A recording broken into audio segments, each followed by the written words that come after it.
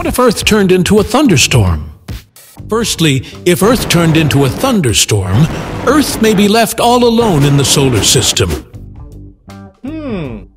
Secondly, if Earth turned into a thunderstorm, skyscrapers could be scorched to ashes by the relentless lightning strikes. Lastly, if Earth turned into a thunderstorm, even the largest trees on planet Earth may get reduced to ashes.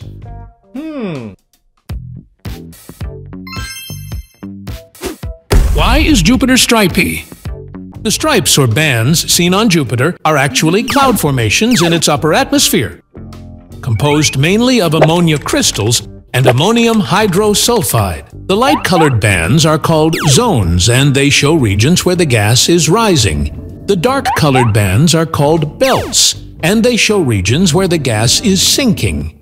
These bands are believed to be caused by the strong east-west winds flowing on Jupiter. Why does Jupiter flicker? Firstly, the Earth's atmosphere acts like a lens, with different air pockets causing light to bend and distort, resulting in the flickering effect. Secondly, when Jupiter is closer to the horizon, its light travels through a thicker layer of atmosphere, leading to more pronounced flickering. Lastly, planets like Jupiter appear as disks rather than points of light, which means the flickering effect is less noticeable compared to stars. Why is the space black? Simple, because AumSum looks awesome in black. Oh, AumSum. According to a study, the space appears black because the universe is expanding.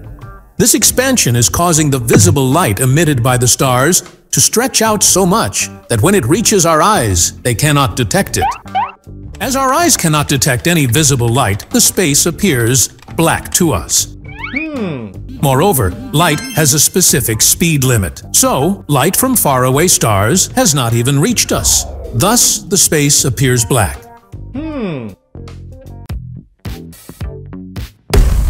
Why is Jupiter an outer planet? Jupiter is an outer planet because it's located past the asteroid belt, which marks the boundary between the inner and outer solar system. Jupiter, along with Saturn, Uranus, and Neptune, are together known as the outer planets, or Jovian planets, or giant planets. These planets share several characteristics, like they are large in size, they are primarily made up of gas, they have low density, and they have multiple moons. Why is Mercury not the hottest planet? Even though Mercury is the closest planet to our Sun, it is still not the hottest planet in our solar system because it has a very, very thin atmosphere. Its atmosphere is made up of atoms and molecules that are too far apart to trap heat from the Sun. Whereas its neighbor, as in Venus, has a thick atmosphere made up of 96.5% carbon dioxide, a greenhouse gas that traps the Sun's heat. This makes Venus the hottest planet in our solar system.